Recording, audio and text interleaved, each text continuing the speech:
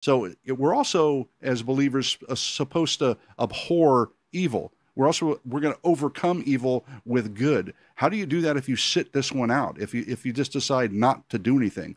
I don't think that's an option. I don't think that's an option because it wasn't an option for lots of people in the Scripture. It wasn't an option for Jesus, and Paul and a lot of the apostles who had to deal with government straight on, had to deal with politics. Look, politics is involved in everything.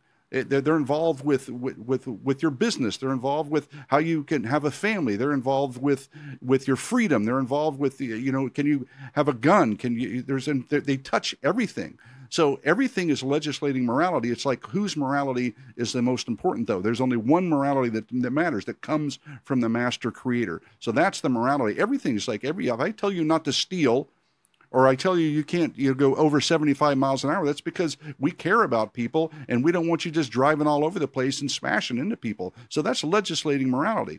That's part of the things that we got to understand as Christians, is part of what we get to be involved in. We get to say, look, I agree with these sets of policies. They're not going to be perfect, but the thing you ought to care about is how close they are to what Scripture says, right? You ought to do three things. You ought to do your homework, look at the candidates, compare them to Scripture, pray, and what you act on your conviction as long as it lines up with Scripture, and go do something. You got to activate. You can't just sit out and hope it goes well.